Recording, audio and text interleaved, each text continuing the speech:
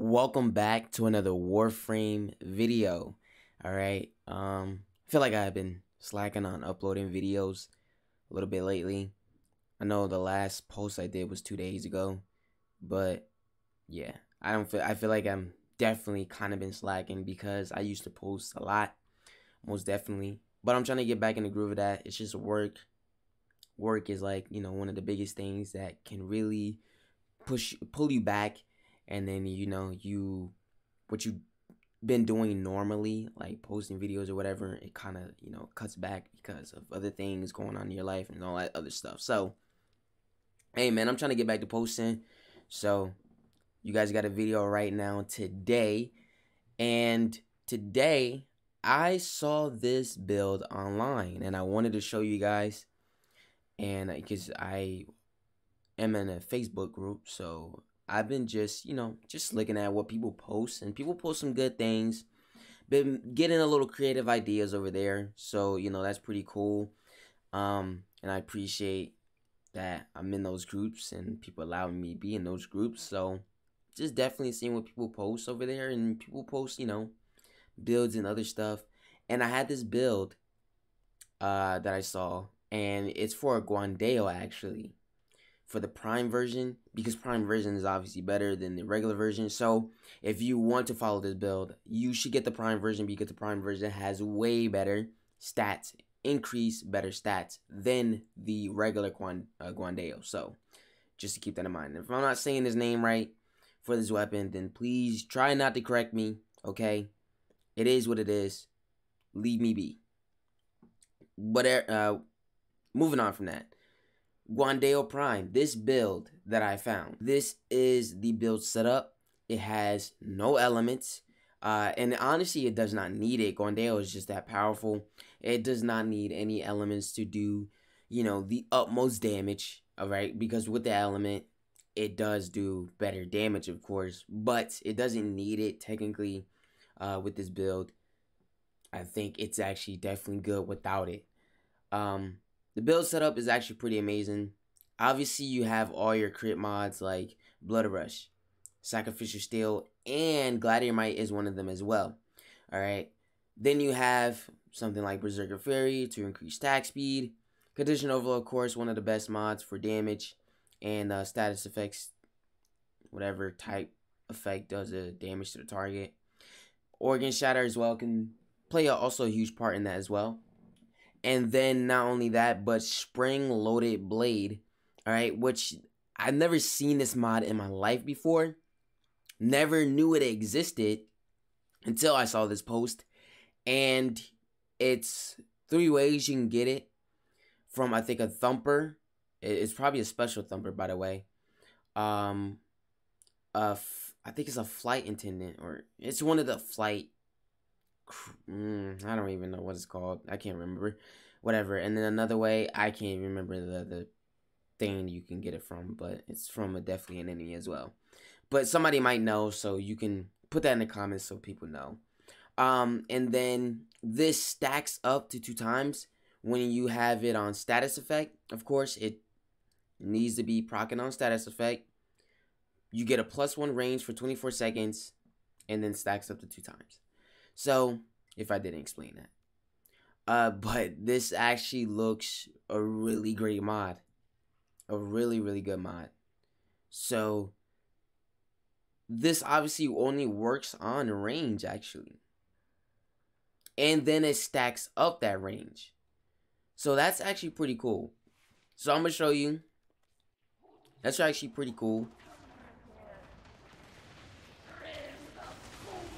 I'm stuck. That's actually a pretty cool arcane. I'm sorry, not arcane, a mod. Yeah, I don't know why I'm confusing mods with arcanes. Arcanes with mods. What the hell is wrong with me? Anyways, that's actually pretty cool, though. Like, I didn't know this mod ever existed. But as you can see, it's actually doing pretty good freaking damage. Like I said, without it, you don't really need elements to do damage. Not at all. So that was good, actually. That was really good. Now here's is what I'm going to change. I like to now add Arcane Strike to all of my builds when it comes down to just using melees. This is when you want to take only a melee to the still path. This is the only way I love doing it because I don't want Berserker Fury taking up my mod slots. Alright, so I take that out, put Arcane Strike in there, and then I go back into Guandao. I'm going to pull you out. I'm going to add in back the Gladiator Might, and then I'm going to add now more slash damage. Now, this is just my go-to thing here. You don't have to follow this, but this is what I would change for my setup and just my way of wanting to do things. But I think this is a way cooler setup, and just to add more damage than not having, a mod in there that only increases attack speed, so this is how I'm gonna do it. And just by seeing it right now, it did hella freaking damage. Just like that. Really cool, really quick, not terrible. I actually thought that was amazing. I don't know about you guys, but I honestly thought that was better without an element. Slight bit. It's not a bad setup, but you also have elements that actually do way more damage for it, though.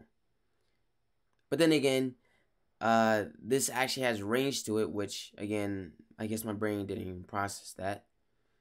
But what I will say is that it's definitely cool that it stacks up to 2 times for it to do the great amount of range. So, hey, that's cool. I'm not gonna lie. I think that's a really cool mod or something. Whatever it is. But if you look at Prime Reach, is Prime Reach definitely doing better than this? It possibly, yes. Because if it's only adding 1 range for 24 seconds and it stacks up to 2 times, technically this is the same thing. What? This is literally the same thing. I'm late, so don't worry. My brain sometimes has to take time to connect to it. But Prime Reach is basically the same thing as this mod. So really, this thing is a waste of time using something like this than that. But the difference is, though, is what you will notice is that Prime Reach does have a 14 capacity, then spring loaded. So really, you're saving more rather than using Prime Reach. Now that is something that also clicked in my brain. Now that is actually a smarter mod to use rather than Prime Reach. Which I understand. There is no difference, actually. There is no difference. You're literally doing the same thing.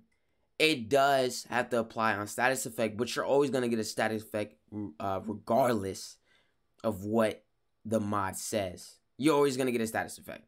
So, yeah. But there is no difference between these. The only thing is you got to get a status effect in order to activate the mod. That's it. There's no difference. It's just a less mod capacity, and you're stacking on effect. So I'm taking this build to the still path right now, and just experiencing it, just playing around with the weapon.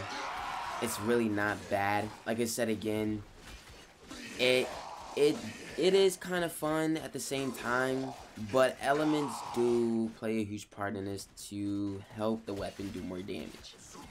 Now it does look somewhat good. I see a lot of red crits proccing here and there. But again, without elements, you can't really do the utmost damage. Also to keep in mind is that there was a change on melee weapons as well. So melees aren't that strong as they used to be before. Before this change. Before, I think, update 32 maybe. Sorry, not 32. I think it was 25 or something. Yeah, can't remember. Very long time ago. I think it was when Sister Parvis came out, actually. So it was around that time, and yeah, melees aren't really that great anymore as it used to be. So also that is something to keep in mind about melees. So this build might not be 10 times powerful as using elements, but this comes close to, you know, doing great damage.